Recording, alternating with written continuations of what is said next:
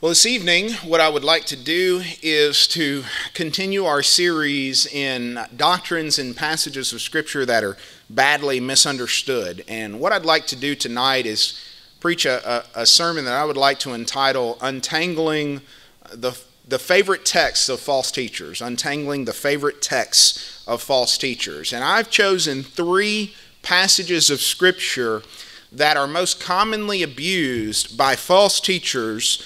And I would say not everyone who has preached these texts in this way is a false teacher, but they are wrongly preaching these texts if they preach them in this way. And so it would be not only calling out false teachers, but maybe some good teachers who've not thought carefully enough about what these passages actually say. So tonight, we want to look at 3 passages which are commonly abused, and they center around Christian giving, tithes and offerings. Now, I'm not preaching tonight on how we should give. I've done that before. We should give generously. We should give sacrificially. My personal conviction is, though we are not required to give a tithe, I believe that Christians should strive to, if able, give at least a tithe of their income, because if that's what God expected of ancient Israel, then that would be an appropriate standard for us. But we certainly are not held to a law of tithe the way that ancient Israel was. Now, I'm not teaching on that tonight, so it's really all I want to say. If you have that question, if you've not heard me teach on that before, I'm not against the concept that Christians should give 10% of their income if they are able to. As we'll see tonight, we shouldn't expect the very poor or those who are in great financial need to necessarily give that, but certainly if we are able, we should give generously. However, what I want to look at tonight are texts that are abused by false teachers in which they really try to manipulate God's people into giving more and more and more. And so I would like to choose what I believe are the 3 most commonly abused passages. Let's begin in Malachi chapter 3. You will notice this text. It will jump off the page at you. Malachi chapter 3. And here is a passage of Scripture which no doubt you have heard a sermon on before. And I'm not here to condemn every pastor who has preached this text in this way.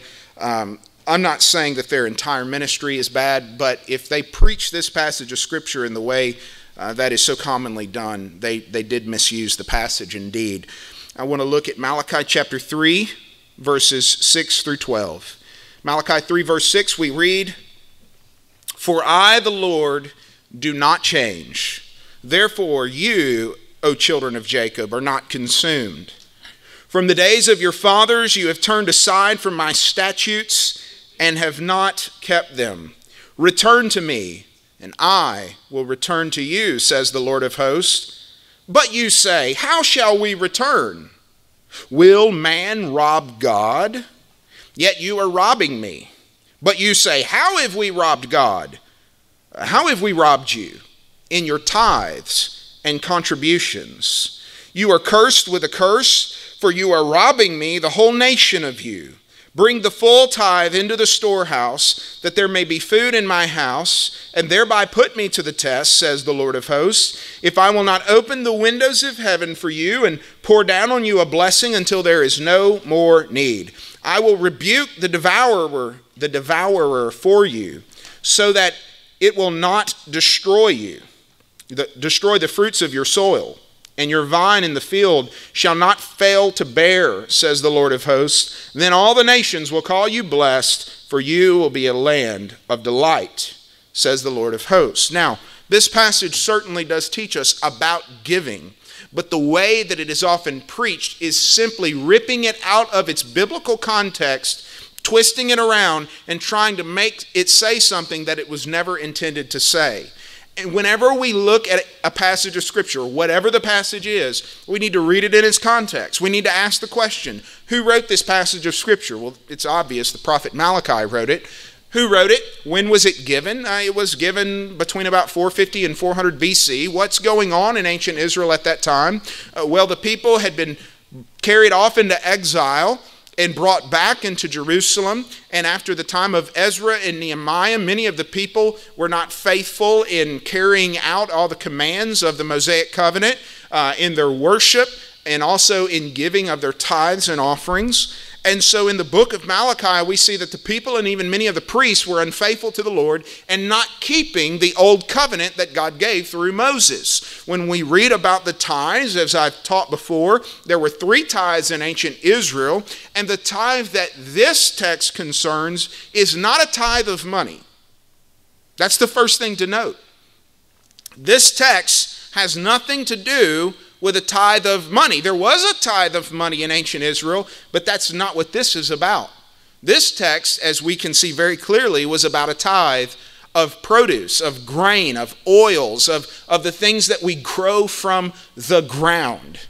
And so whereas you had tithes of money, and you had tithes of livestock, and you had tithes of grain, the tithe concern in Malachi chapter 3 is a tithe of grain. Now, I don't know about you, but I've not tithed, off of my produce lately. I don't presently grow very much. I had a few tomato plants this year, but I didn't bring 10% of my tomatoes to church and put them in the storehouse at the church, which was the law under ancient Israel. Are you following me? When they grew crops, they had to take 10% of them, and annually they had to bring them to the storehouse in Jerusalem so that the priest and the Levites, and then from the Levites who would give a tithe of the tithe that they received, the priest would eat off of the tithe of the tithe. But we covered all this in the sermon about giving and the ancient tithe system and how we're not under that system today, but it does give us some general principles that we should follow, and it does show us that God does expect us to give generously, no doubt.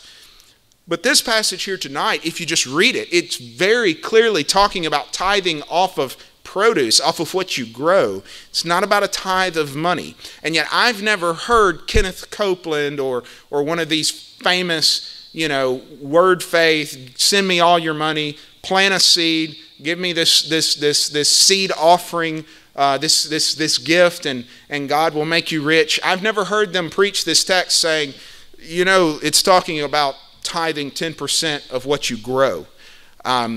We don't do that anymore today. We're not under the Mosaic covenant the way ancient Israel was. And so it's very clear that the primary application of this text was to those who were under the Mosaic covenant.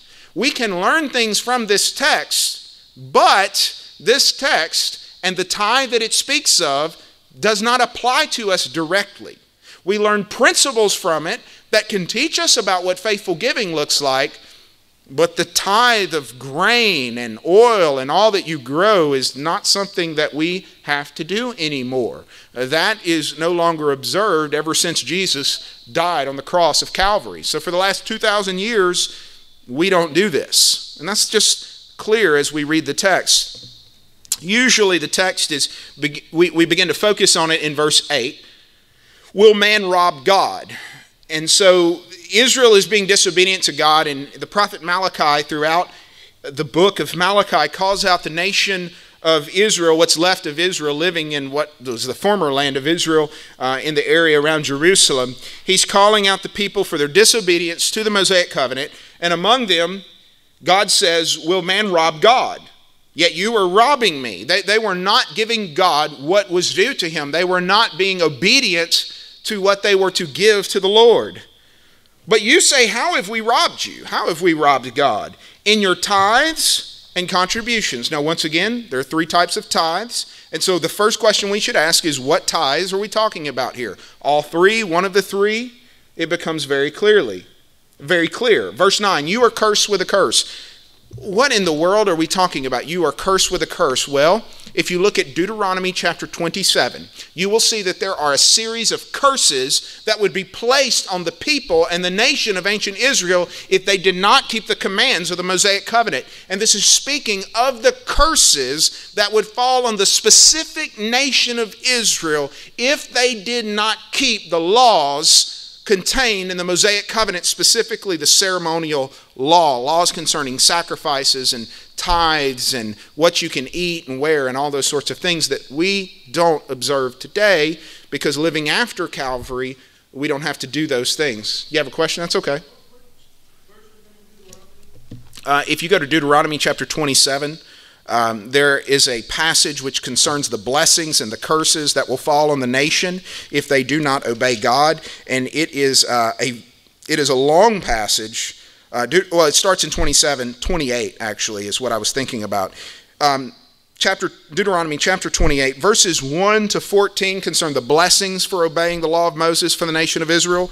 And then Deuteronomy 28:15 to the end of the chapter concern all of the curses that will come on the nation. And just go home and read that because I have a lot of material to work through tonight. But these are the curses that are being referenced in Malachi 3. The curses of Deuteronomy 27 and 28 are what Malachi is talking about. Now, you know, these famous TV preachers, they probably don't even know that. I mean, honestly, they're in the business of bilking people to get them to give more money. They're not really concerned about sound hermeneutics of how we should interpret the Bible and sound exegesis, only preaching what God's Word says and not foisting something on the Scripture that it does not say, but pulling out of Scripture its meaning. That's what the word exegesis means. It means to explain, to take out of the Bible what the Bible says and nothing more.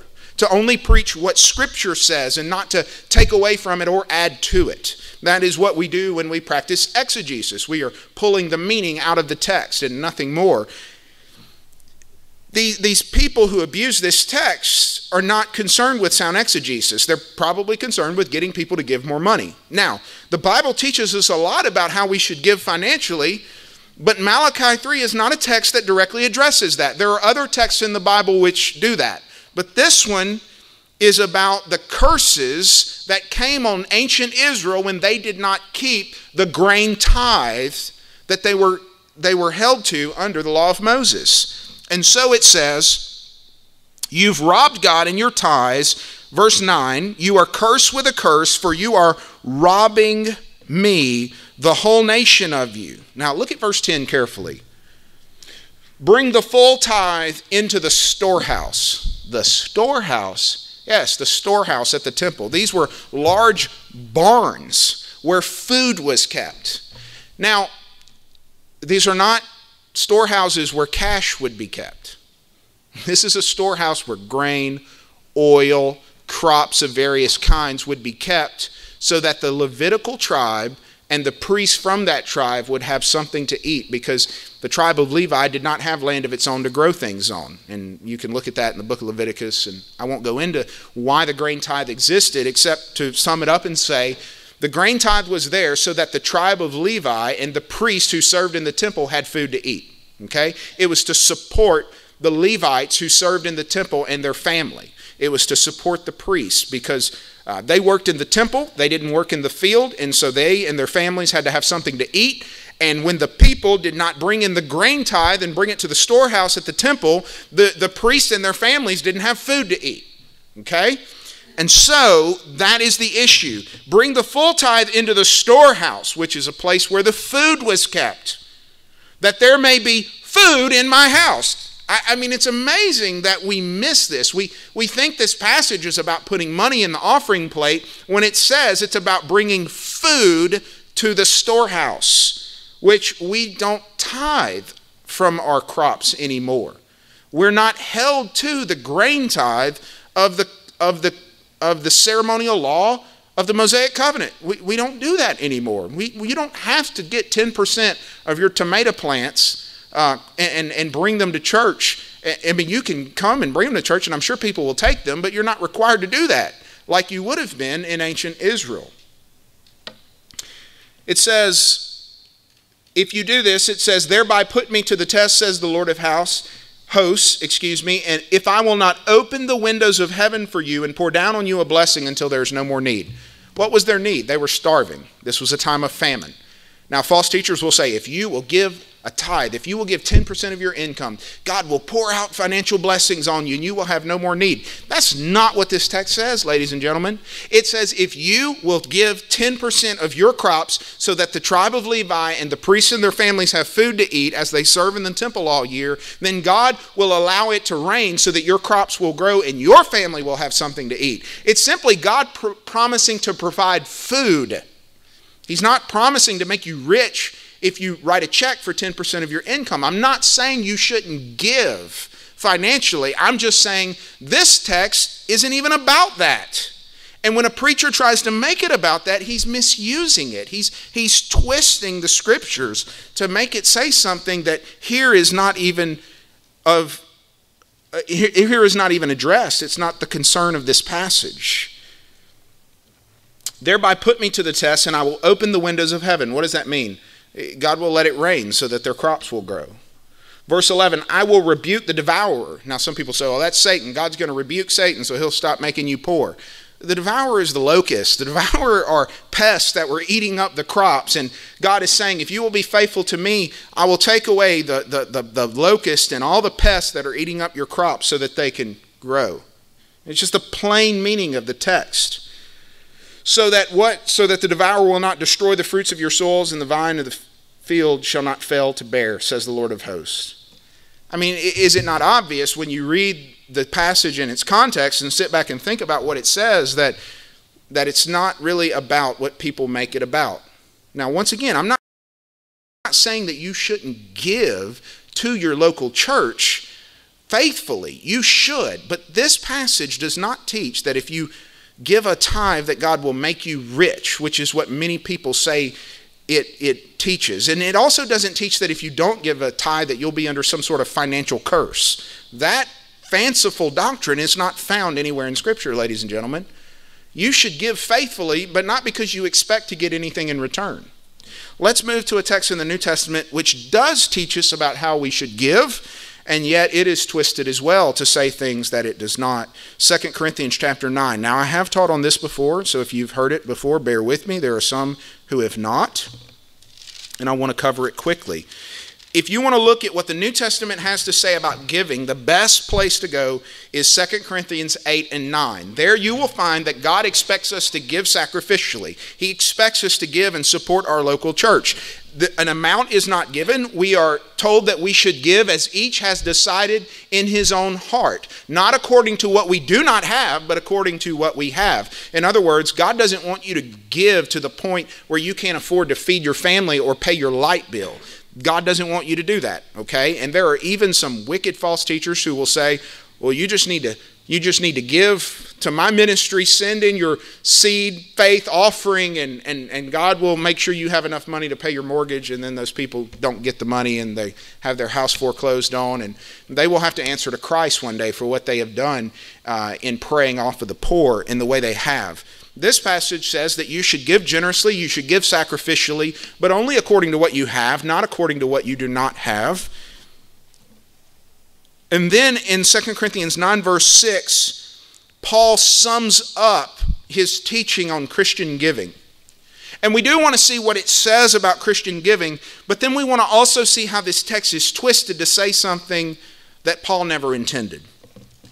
2 Corinthians 9 verse 6, Paul says, the point is this: whoever sows sparingly will also reap sparingly, and whoever sows bountifully will also reap bountifully.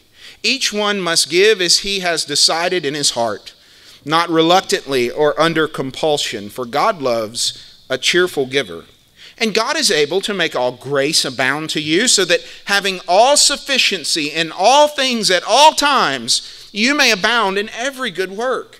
As it is written, he has distributed freely, he has given to the poor, his righteousness endures forever. He who supplies seed to the sower and bread for food will supply and multiply your seed for sowing and increase the harvest of your righteousness. You will be enriched in every way, to be generous in every way, which through us will produce thanksgiving to God. For the ministry of this service is not only supplying the needs of the saints, but is also overflowing in many thanksgivings to God. By their approval of this service, they will glorify God because of your submission that comes from your confession of the gospel of Christ and the generosity of your contribution for them and for all others, while they long for you and pray for you because of the surpassing grace of God upon you. Thanks be to God for his inexpressible gift. Now, the specific gift that he was asking them to give was an offering which would support missionaries who were planting churches throughout the ancient world and spreading the gospel. But this speaks to how we should give in general. The specific context is they were trying to support missionaries who are planting churches, but this applies even to supporting our local church as well. This is just a text which teaches us about Christian giving. And so this would be the passage to go to answer the question of how much should I give, how should I give, and so on and so forth. Not Malachi 3. This text addresses those questions directly. But how do false teachers use this text? I'll tell you what they use it to say. You've probably heard this yourself. They will quote 2 Corinthians 9 verse 6, whoever sows sparingly will also reap sparingly, and whoever sows bountifully will also reap bountifully. And they'll say, hey, you give little to God and he'll give little to you. You give a lot to God and he'll give a lot to you. The more you put in the offering plate, the more money you're going to have. Ladies and gentlemen, that is not what this passage says. That is not what it says. And anyone who says that is twisting God's word and abusing God's people. What is the harvest he is talking about? You sow. When you give, you are sowing. What is it that you reap?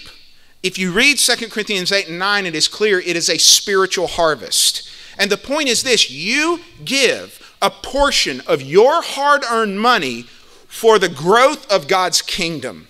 You give to your church and to missionaries to support God's kingdom because you want to see a portion of what you've worked so hard for used to expand the gospel and to bless God's people and the ends of the earth as the gospel is brought by God's people to the ends of the earth. The harvest that is spoken of here is not a financial harvest. And that is plain in the text. It is a spiritual harvest. In other words, you need to give to support missionaries so that they can bring the gospel to other people. Not that you will get anything in return except the satisfaction of knowing that your gift made it possible for someone to bring the gospel of Jesus Christ to someone in a foreign land. Praise God, amen. That is the blessing you will receive. God is not promising you a bigger check than the check you put in the offering plate.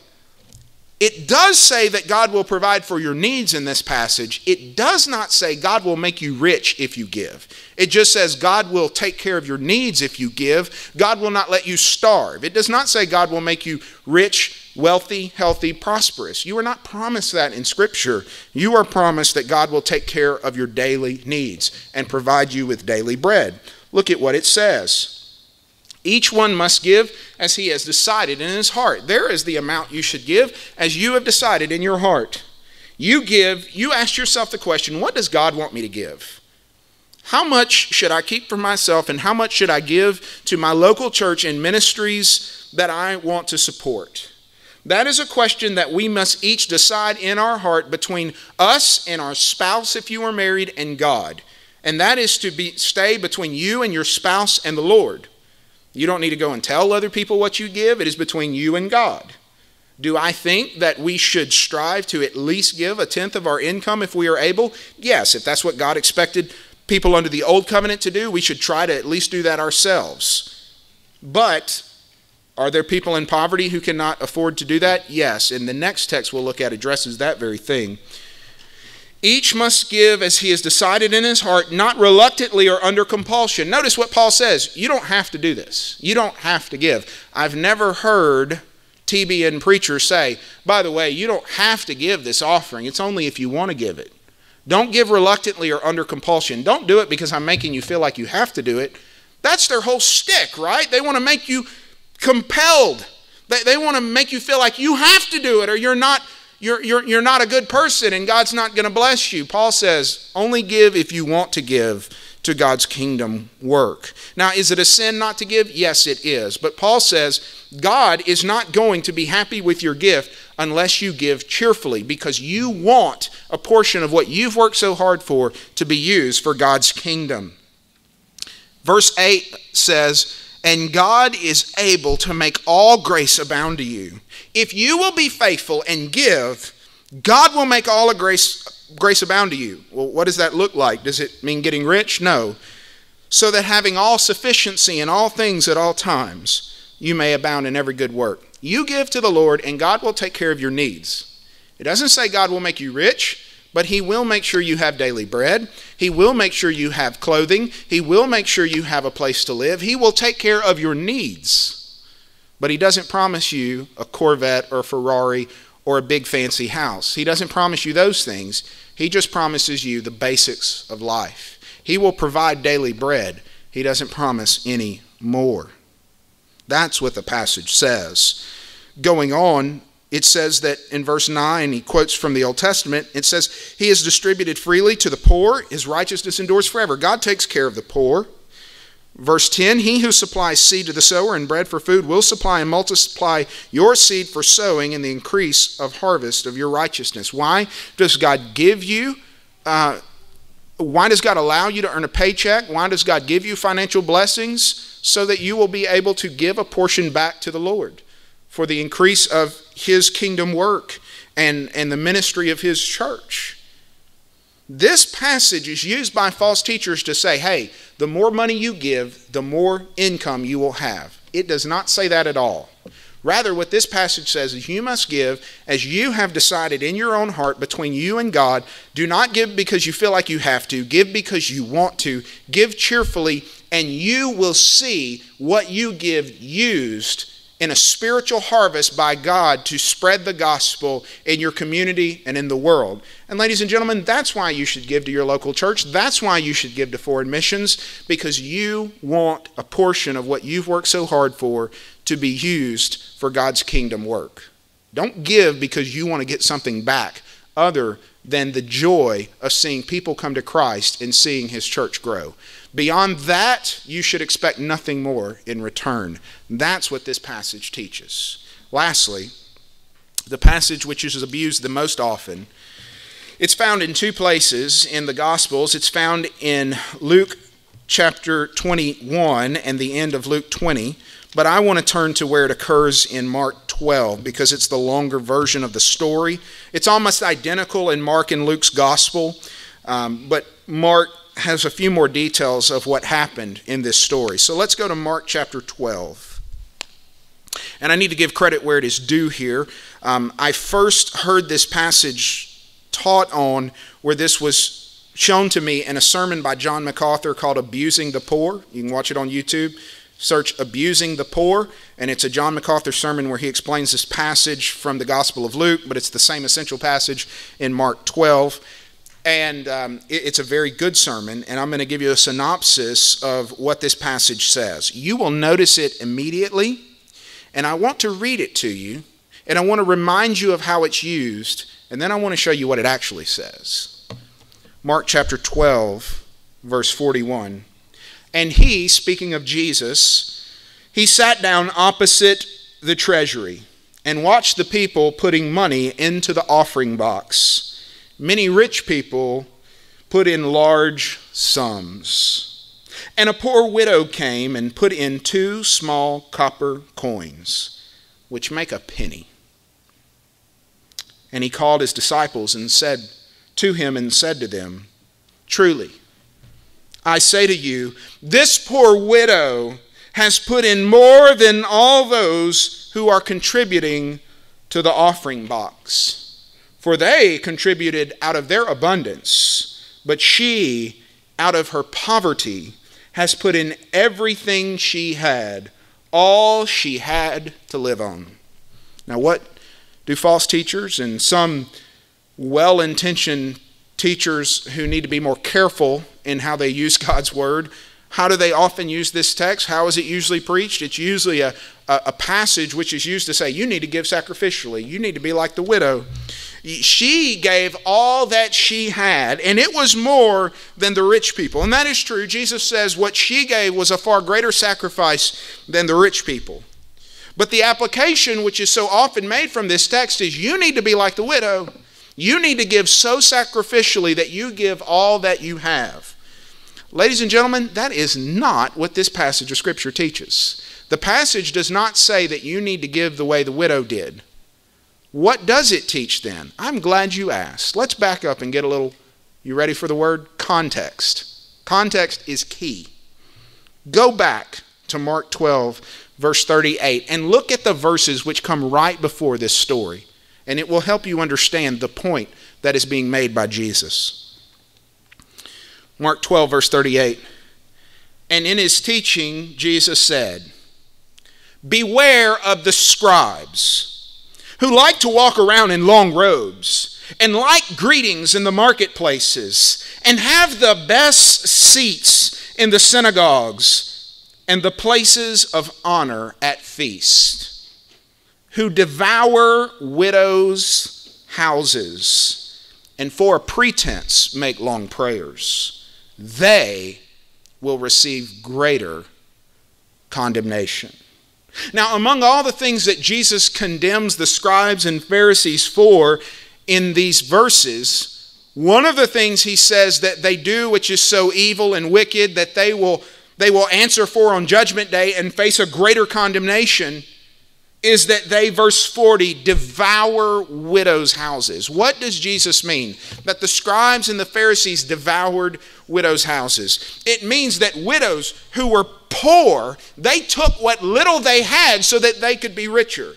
They abused the poor. They literally used religion as an opportunity to extort money from the poor. And what Jesus is saying is that these false teachers, like so many false teachers who can be found on TBN and other places today, extort poor people, and they take people who have little while they themselves are so rich, and they get them to give as much as possible, even their last penny. Jesus says those people are exceedingly wicked because they prey on the poor so that they can be richer. They devour the houses of widows. And there was hardly a person more destitute and poor and more in need of help than a widow in ancient society. They didn't have Social Security back then, ladies and gentlemen. Widows most often depended on charity for their survival. So verse 41, after condemning the scribes because they devour widows' houses and take advantage of the poor, we read in verse 41, and right after Jesus said that, he sat down opposite the treasury in the temple, and he watched people putting money into the offering box. And many rich people put in large sums, and we know that they would often ring bells when they would give this money, and oh, look at how much I'm giving, I'm so generous to God. And Jesus says in Matthew 6, you shouldn't do that. When you give, it's between you and God. Don't tell anyone about it. Don't brag about it. You give between you and God alone, because the people who give so that others will see them give already have their reward. You give in secret, and your Father who is in heaven will reward you, because he sees what you give in secret.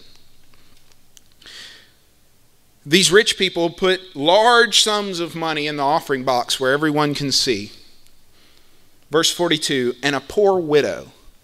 Now that word was just mentioned in verse 40 about how these people devoured widows' houses, how they took advantage of widows. And 2 verses later, into the temple walks a poor widow. And she came in and put in 2 small copper coins, which make a penny.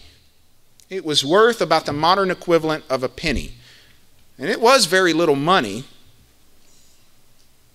says in verse 43, and Jesus called his disciples to him and said to them, truly I say to you, this poor widow has put in more than all those who are contributing to the offering box. These rich people, they give out of their abundance. They have so much money, and yeah, they gave a lot of money, but they have so much more that they're keeping for themselves. Jesus is saying that the rich people weren't making much sacrifice. The poor woman made a huge sacrifice. But then look at what he says. Verse 44, for they contributed out of their abundance, but she contributed out of her poverty. She has put in everything she had, all she had to live on. Do we really think that God wants a poor widow who has nothing to eat and only has literally, not metaphorically, literally 1 penny to her name? Do we really believe that God wants that widow to give her last penny and then starve? Because that's what happened to this woman. This woman had nothing left. And Jesus just finished saying that what these people did was they extort money from the poor so that they can get even richer. And what do so many modern false teachers do? They use this text, which condemns those who extort the poor, and they use the text to do the very thing that Jesus was condemning them for. They preach this text and they say, you need to be like the widow. Even if you don't have much, you need to give all that you have. And the whole point of what Jesus was saying is, don't be like the scribes and the Pharisees who extort the poor. And yet so many of our popular preachers on TV today get up before millions and say, you need to send me your last penny. You need to send me everything you have because you need to be like the widow. No, what Jesus was saying is don't be like the scribes and the Pharisees. And there are so many modern popular preachers who are just like the scribes and Pharisees who Jesus condemned, and even worse, because they prey on the poor so that they can be even richer. Ladies and gentlemen, that text is not about you giving your last penny. If you literally only have a penny to live on, God does not need your money. What you need is you need some help. You need God's people to reach out to you and love and help you. You don't need the rich to extort your last penny out of you. And that is not what Jesus intended in that passage of Scripture. And it impugns the very grace, mercy, and character of God to use this text to say such a thing. And so I know that many well-intentioned preachers have used this text to talk about how we ought to give sacrificially. But ladies and gentlemen, when you read it in context, that is not at all what Jesus is trying to say. What are the lessons we should learn from this? Well, number one, we should read our Bibles carefully. And just because we've heard a passage preached a certain way our whole lives doesn't mean that it's right. We need to read it carefully. We need to read passages in context. We need to be careful not to read into the Bible something that's not there. Because I bet you've heard at least one of these passages preached in the way that I've shown you is wrong tonight, right? I bet plenty of you have seen that. Maybe all three of these passages, as I have seen many times. Ladies and gentlemen, when we read God's Word, we handle it reverently as what it is, the very Word of God given to us for our teaching and our edification, that we can hear God speak through the Scriptures. We do not twist the Scripture. We do not try to make it say something that it does not say. It's God's Word, and we are supposed to take God's Word and read it as God's people and only say and teach what it says and nothing more. Not twisting it, not adding to it, not taking away from it. We must be very careful when we use God's Word to teach. James said, not all of you should assume to be teachers, brothers, because teachers will be judged much more harshly. Amen to that. And some people will see Jesus on Judgment Day, and he's going to say, why did you twist and pervert my word to extort the poor? That's never what I intended. We should have a greater fear of God than that. We should use God's Word carefully and faithfully. And we try to do that here at our church. And I pray that when you read Scripture, you would read it with open eyes and an open heart, only reading what it actually says. Let's pray and then we'll have a few questions. Father, we come this evening thanking you for your word. And Lord, I just ask that you would help us to think carefully about how we use Scripture. Lord, we certainly see in your word that we need to give generously and faithfully to support your local church and your ministries around the world through your church. And Lord, we want to do that. But Lord, may we never be like those shameless peddlers of false religion who extort the poor that they can be rich. How sick and evil, how blasphemous of a thing it is to do that. And Lord, we know that they will answer to Christ on the day of judgment, and they will receive their just condemnation. Lord, may we never be like them. May we be faithful to you and your word, and only what you have spoken. In Jesus' name we pray. Amen.